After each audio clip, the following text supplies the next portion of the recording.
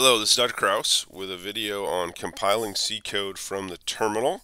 I'm assuming that the students who are using Windows are able to use code blocks, and so they don't need any extra help.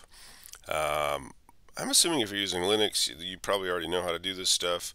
I do have one Chromebook plus Crostini student who would like a little bit of help. And then even that though, I think it's pretty hard to have Crostini without having the GCC compiler already installed. At least it was on my Chromebook. So mostly this is about helping Mac OS X users. So kind of the big idea is that compiling the code is actually pretty easy. It's getting all the tools installed that is a little bit tricky.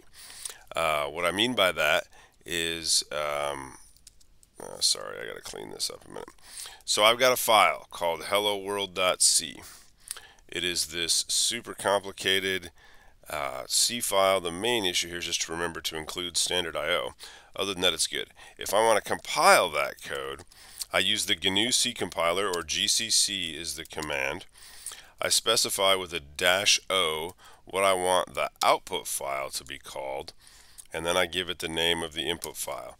I hit return and it's done, and I can see the newly created output file here, and then I can just execute that and it prints my super sophisticated output to the terminal.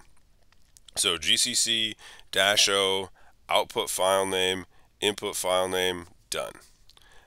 Really straightforward. The trick is getting GCC installed in Linux and Crostini. I think that's pretty simple and probably has already been done for you. On OS X, it might be just a bit more complicated. So it turns out there's actually two steps to this process. Compiling the code is one thing, but you're also going to have to be able to write the code and edit the code, and for that you need a text editor. And if you're having trouble choosing one, that's kind of a separate discussion. So text edit, sorry, let me get my little laser pointer thing here, is probably already installed, but it's like super low feature. Your text is going to be literally just black and white, and that might not seem like a big deal, but code is just a lot easier to read if some things are kind of color coded. So my #include is red, and my int is blue, and my main is purple, and all of this is just a little bit easier to read because it's not just pure text. But I'm pretty sure that text edit is installed by default. But it's going to be either just white on black or black on white text, depending how you have it set it up. And so that, to my mind, that wouldn't really get it done, but I've got a long history of having some strong opinions about my text editors. So VS Code is a good option. I use Emacs. Other people really like Eclipse. There's probably 1,000 of them, and lots of computer nerds have very strong opinions. But you need some kind of text editor, and then you need to get the GCC compiler installed. And how to do that on a Mac is just a little bit tricky. The trick is that a Mac has Unix running in the background, which has all this powerful command line stuff. But then it has all this pretty easy to use kind of fluff in the foreground. Not that I just called OS X fluff, but whatever. And so how to get at the tools that you need to install some of this open source software that's been around for decades is a little bit tricky. And so like I said, in Linux or Crostini, it's probably already there. If you were to type GCC --v at the terminal, and as long as you get some kind of response, then you already have GCC installed. If you're on a Mac, homebrew is a really good way to try to install. I mean, there's like 3 different ways to try to install Unix style software on a Mac. Homebrew tries to do only the things that OS X doesn't already do, and so it tends to be a really clean, really good way to do that. The only trick is, as a result, it depends on the xcode command line tools. Now it might, and I've had xcode installed on my Mac for a really long time. It's like several gigabytes to download xcode, which is kind of a pain. And it actually, if you just download xcode, it doesn't include the command line tools. So you need the command line tools of xcode, and it may or may not, I can't really test this easily myself. It might be possible to just install the command line tools and not install the multiple gigabyte mess that is xcode. I don't know. So again, installing Homebrew itself is really simple. If you go to the website brew.sh, and there's like this great big long command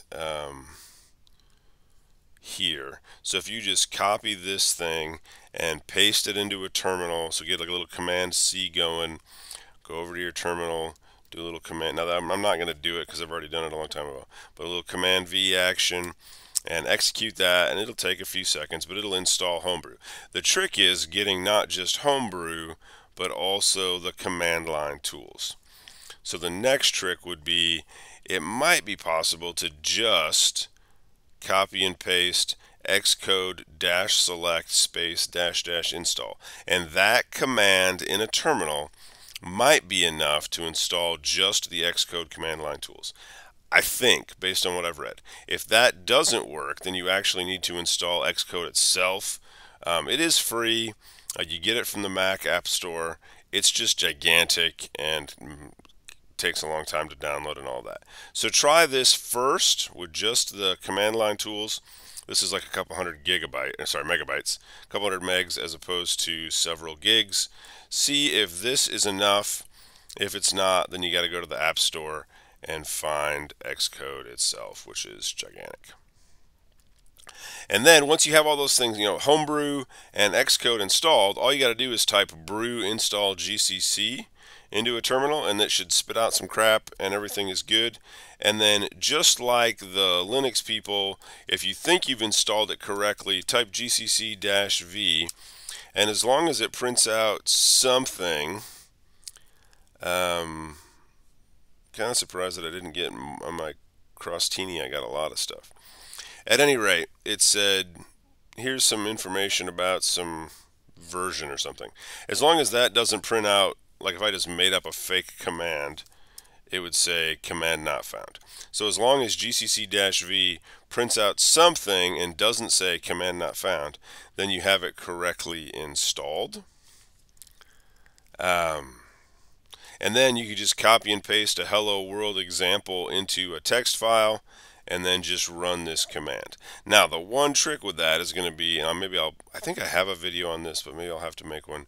This has to be done in the directory that contains your source file. So you're going to have to learn a few basic terminal commands like cd, pwd, and ls in order to kind of navigate your way around the terminal. I'm pretty sure I already have a video on that, and I will see if I can dig that up. Otherwise, I'll make a quick video on some basic Linux commands to get you around the terminal.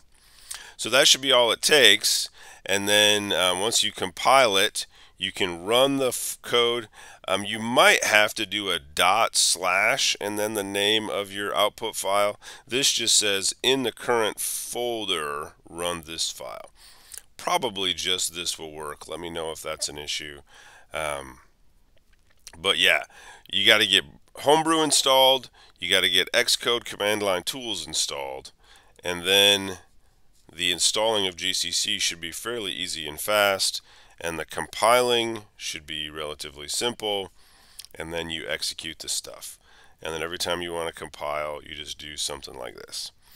So let me know what questions you have, and like I said, I'll look around and see if I can find a video on basic terminal commands. Thanks.